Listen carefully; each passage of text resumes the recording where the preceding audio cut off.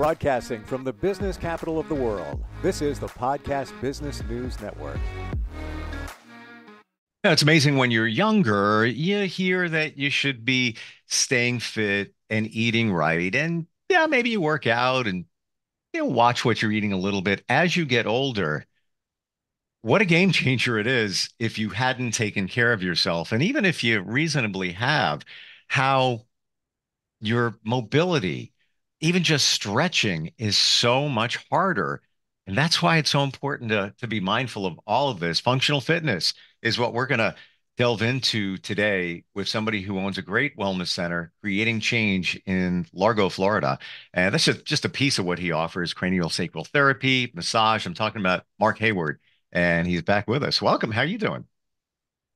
Great. Thanks for having me, Steve.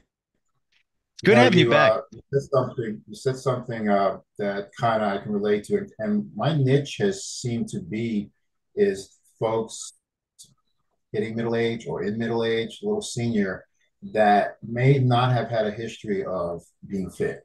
They didn't go into gyms. It wasn't on their radar, and Sure. now they're starting to feel that tightness and that stiffness and that inability to move well, and the activities that they used to do easily, they can't do as well anymore. They're just less enjoyable. And a lot of what I do is helping folks like that transition into a lifestyle where fitness is a part of their routine. Yeah. So yeah, Yeah. It's that's my niche. good for you. We need you. It's it has to become a lifestyle, and I've seen it in 2 years of sitting more, doing podcasts.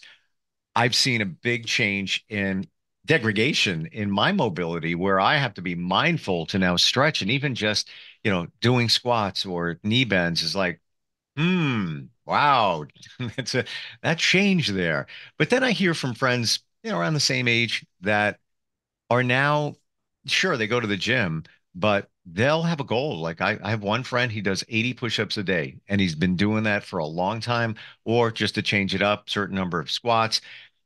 And you don't even need a gym for that. You're just moving and staying mobile. But I don't believe that we put the emphasis on what happens to our bodies as you get older, and how even just stretching becomes a chore where it should be just easy. I'm just going to stretch. Hey, no problem. Initially, yeah, if you haven't been doing it, if it hasn't been part of your routine, and then you get into it, and this is an obstacle that I see a lot of folks face, and it is for sure. It does kind of hurt. It is uncomfortable. Like sometimes stretching for somebody who's not, you know, familiar with stretching can feel like a workout, just getting into the setup position. So that initial hump can be very challenging. And it's really important for folks to push through, Mm, because the body's always working for us, it's always on our side. And the time it takes for you to get over that initial hump for some folks can be 2 3 sessions. It could be maybe a week, 2 weeks, but at some point it gets easier. And if you continue, the body is now adapting, and it's just not that difficult. It's the real important part is getting through that cycle. Just like anything new, sure. it's tough at first, and after a while it's not. And motion is lotion. I've heard that said many times. Just Mm, moving.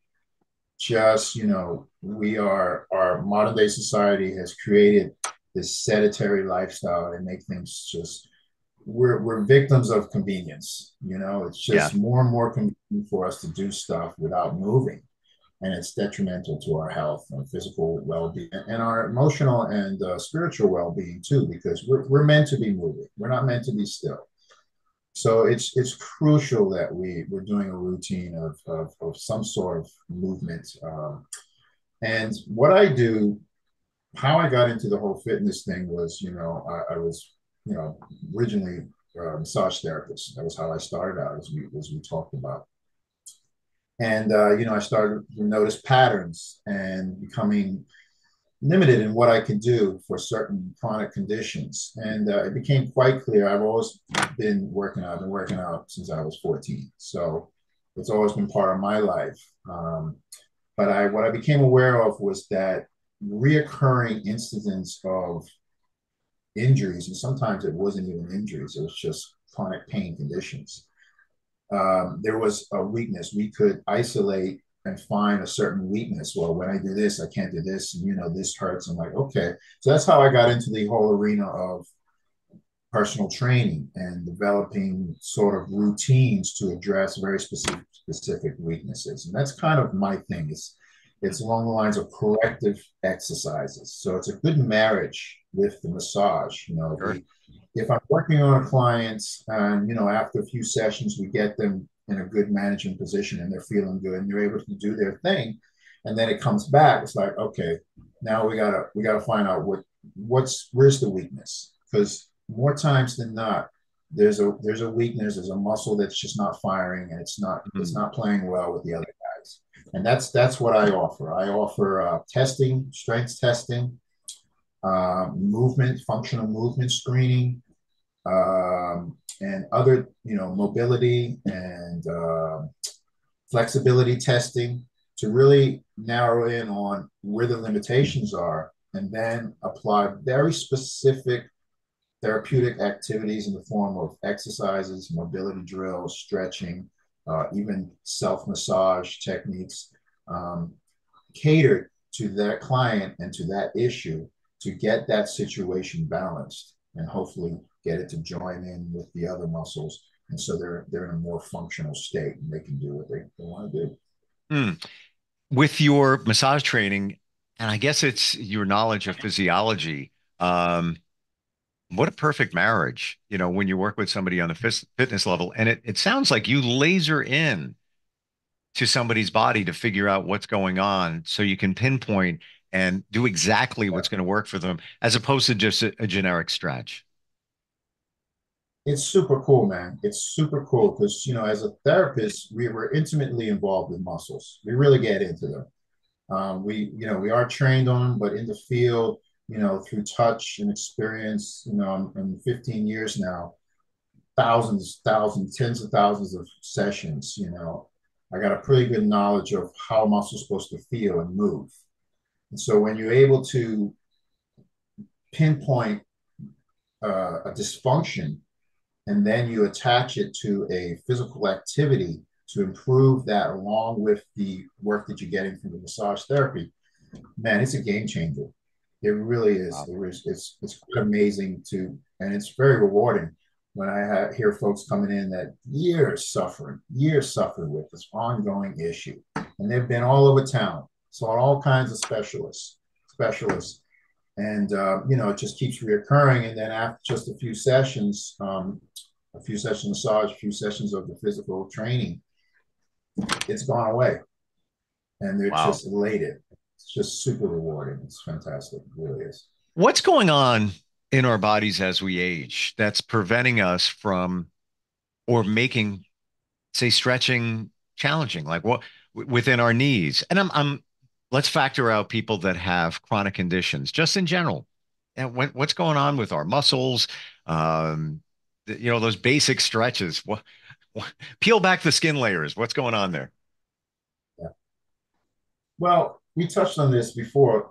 Physiology wise, I believe it's just, wear and tear. The integrity of the tissues, the cells, they're just not as buoyant. They don't have that bounce back, when you're young and everything is flowing good, everything's clean. I mean, you can see it just on your skin.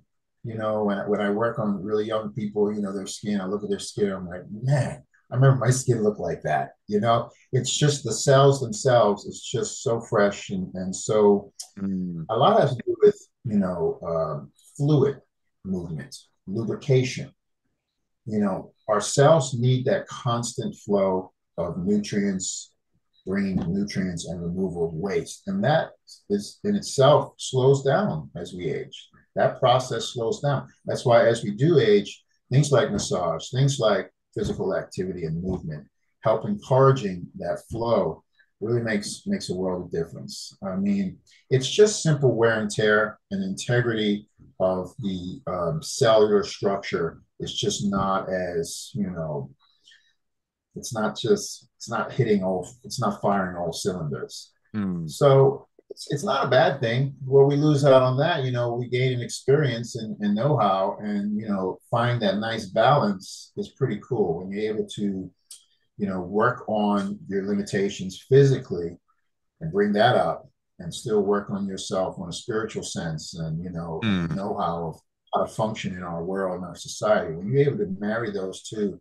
in a nice balance, it's a pretty cool place to be. So we shouldn't Yeah. get down on it. We should age gracefully. There's something to be said about aging gracefully. I also feel that the awareness within your body is important. Knowing your limitations, what feels this way. Like I had a very minor ankle issue. That was a concert venue, and I think I stepped a little sideways. It wasn't bad at all. Just a little discomfort. And I went to the gym last week, and I'm like, all right, let me just stretch out the calf. Maybe, just whatever. Wasn't a good idea. I just aggravated it more. So now I just chilled on it. 3 days ago, it was 8 minutes, played football in a parking lot, Good for you. except, and it was 3 minute hold. So no tackle, but you got to hold, you know, your opponent for 3 seconds, and then that counts as a tackle.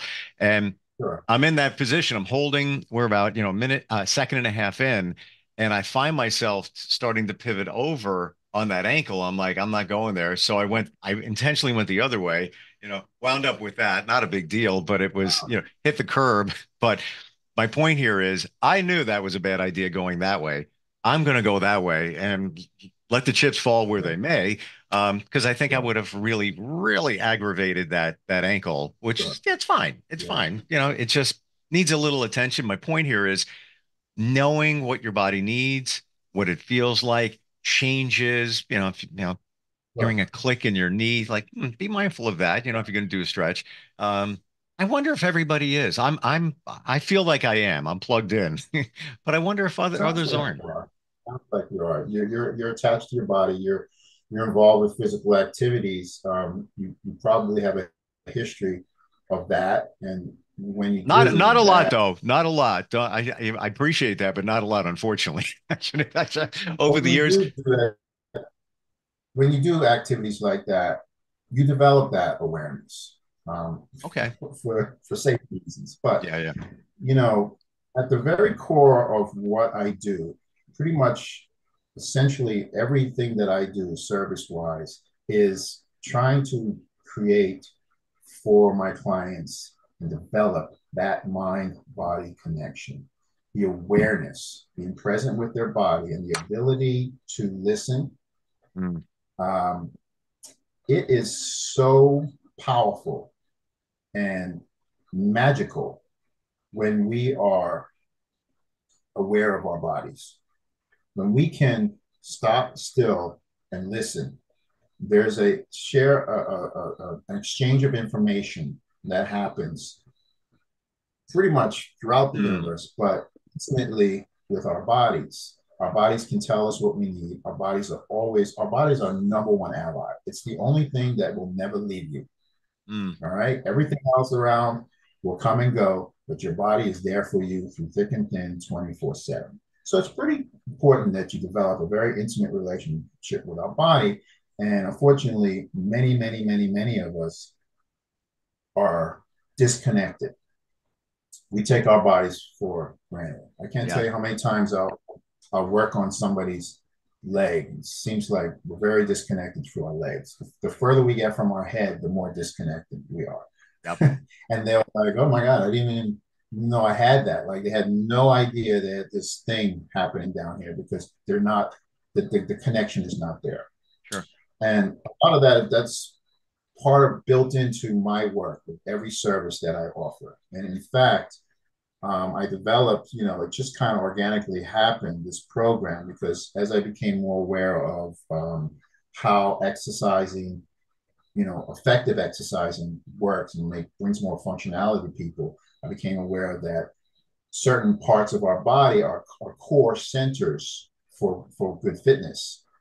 So this program, the Foundation Fitness program that I developed, is a three-phase program. The first phase is called Deep Core Activation, and it deals with reconnecting to our true core muscles. Are you familiar with what our true core muscles are? I Like if would I asked imagine. you the core muscle, what would you say?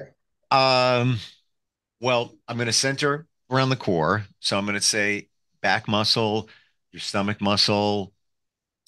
I'm going to say to some degree, even your glutes, because Okay. there's So some support going on point, there. point, point in case, those are superficial and peripheral core muscles. Okay. You're correct. They're not part of your core. They're in the core area, but they're actually the surrounding extended peripheral core muscles.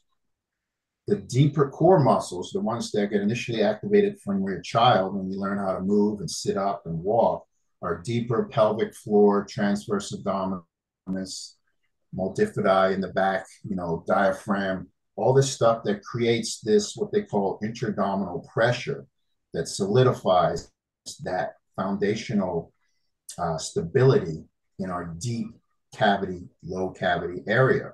And those are muscles that go to sleep. And Mm. many times, they're completely inactivated. So my phase one is just reattaching mentally, retracting your nervous system, turning them on, and then learning how to fire them at will, and then connecting them with the other core muscles. In other words, if you're just walking or picking up a basket or something, they're shut off. So the muscles that are doing that, supporting you through that activity, is your back, your hips, hopefully your glutes. That would be nice. But that's what time to time, it goes on and on. It leads to the pain and the discomfort and the instability. Whereas when you learn how to squeeze your pelvic floor, how to engage your low abdominal muscles as you're doing these activities, and in time, they take over and they create that stability, hence taking the pressure off your hips and your low back. So that's phase one, which requires a lot of mental mind body connection, which seems to be the biggest challenge for most of the people I work with. Phase two is the pelvic balance and stability. This is the title of it.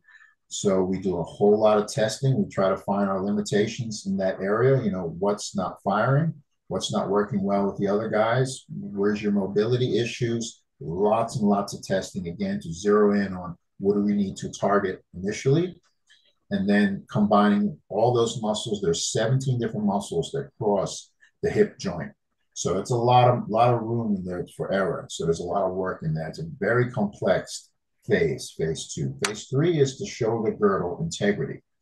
It's just another extension of how we move, a hub of how we move: core, hips, shoulder. And that's also very complex.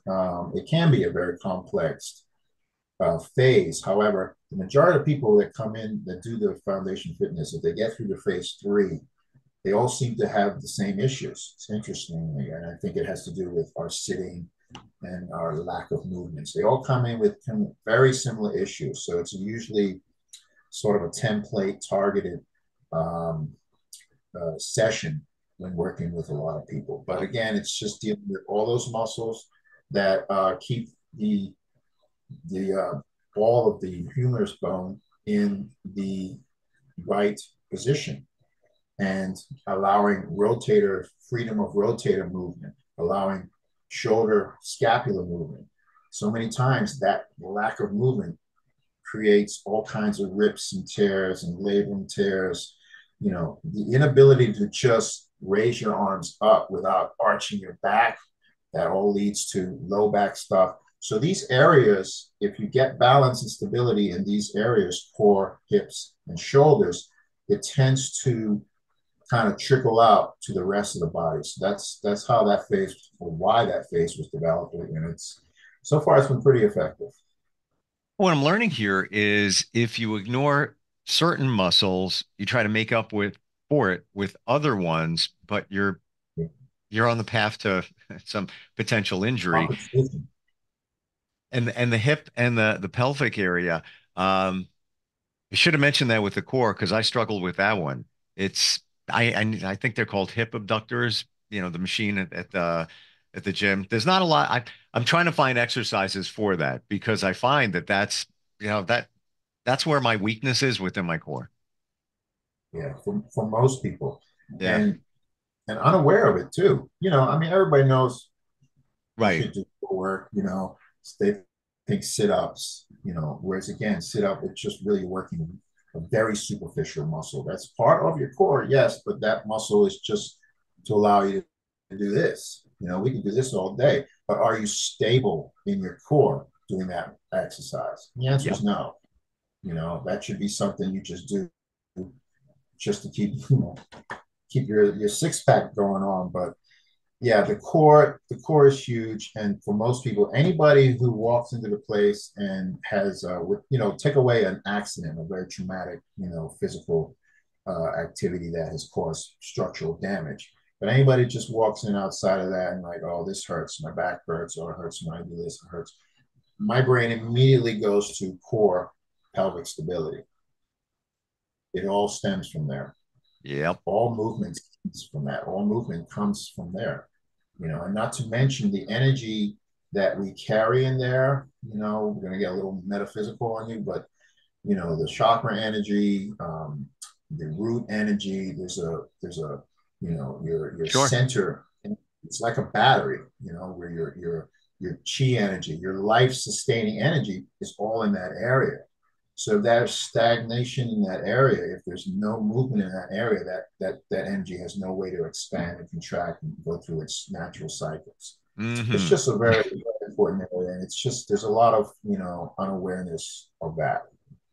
I'm right on your page. Unfortunately, I learned it a little too late, but I'm Never personally too late, sir. never too late. Yeah, just making up, for lost time there. But what you're saying is so essential.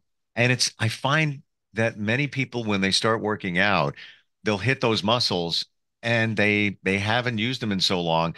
And now there's fast fatigue. So then they get frustrated. It's like, I gotta go to the gym.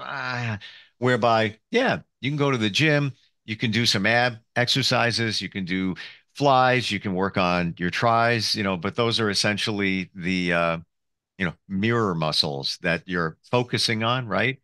That the ones that you think Yeah, people are going to see. Meanwhile, you're yeah, ignoring all the important ones. yeah, yeah, and that's kind of where my work comes in.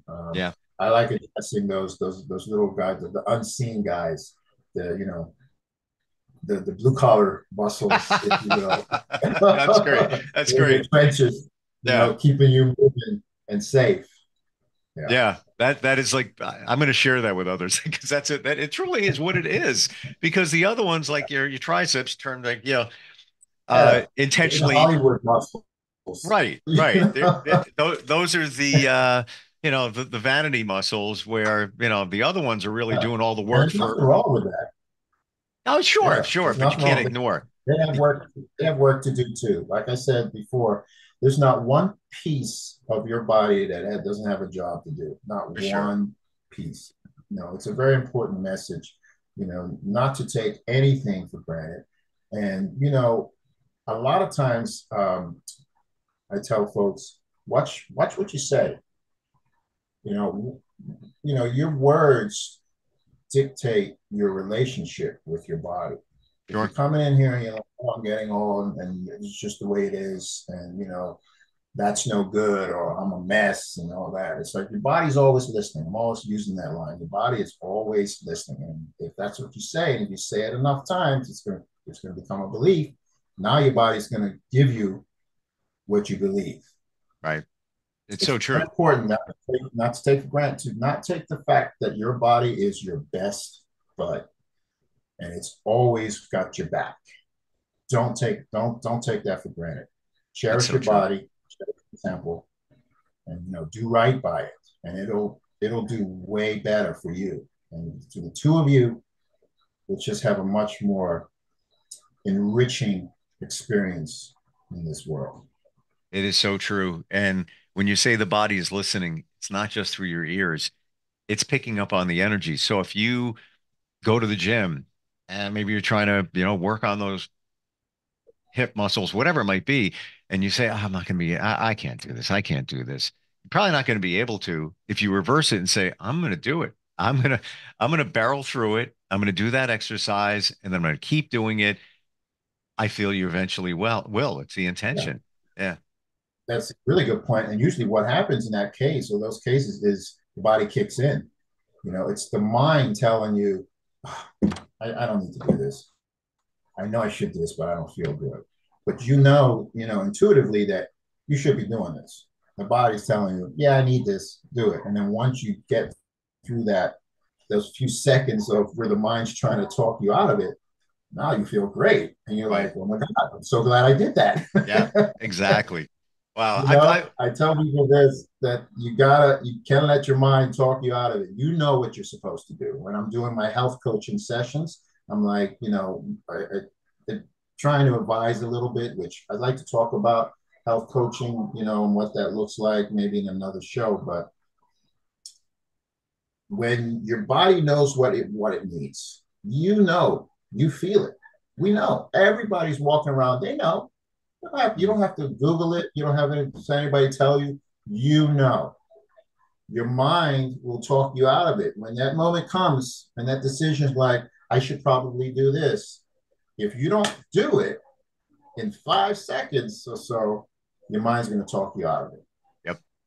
Yeah. You got to do it. So true. You got to put it in action. I appreciate how you give so much clarity on all of this. So it's very easy to understand. Even if you will, the woo-woo stuff that some, others haven't really jumped into yet about the metaphysical part of it, about the energy, the chi and all of that. It all goes together. And once you figure it out, game changer. Mark, how does somebody find out more about your center in Florida? Website is creatingchangellc.com. And my phone number, I'm always available, is 727-519-8786. And on your website, everything we're talking about, there's detail on that. Thank you so much for being here today. Really appreciate it. Absolutely. Thank you so much, Steve. Have the best day ever. You too. We'll be right back. Are you looking for even more of the podcasts and hosts that you love? The Podcast Business News Network is proud to announce that you now have even more ways to listen live. Check out the MyTuner Radio, online radio box, and Simple Radio apps on iOS and Android, or find us online. Search for Business News Network on mytuner-radio.com, or search Podcast Business News Network on streama.com and onlineradiobox.com/US. Take your podcast on the go and don't miss a minute of the action.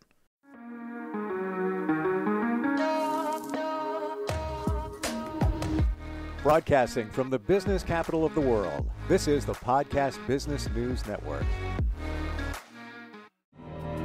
For nearly 2,000 severely injured veterans, everyday life has become filled with barriers. Day-to-day simple tasks can become pretty daunting. I have to carry my chair up 2 flights of steps or have somebody do it for me. What scares me the most is just the falling. When I'm struggling with my house, I think, to have that one great barrier just knocked down, it's crucial. Home for Our Troops is a wonderful nonprofit that builds a mortgage-free, fully adaptive, handicap-accessible house. And there's no catch. It'll be our very first home that we've ever owned. This is a game changer. This is where your life begins again. We need you to join us in completing this important mission. Please visit hfotusa.org and help build homes and rebuild lives. Because of you, everything's going to be okay.